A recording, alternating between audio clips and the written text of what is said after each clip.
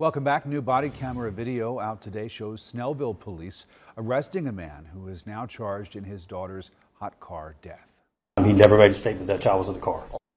Investigators say David Watley showed up at the police station to get a gun seized in a previous case.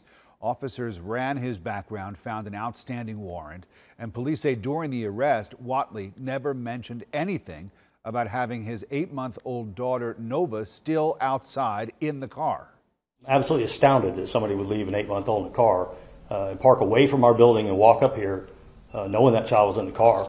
After reviewing more than 30 minutes of video released by police, Watley was not seen or heard telling officers about Nova. The baby was found almost 7 hours later and was pronounced dead at a local hospital. Watley now charged with murder.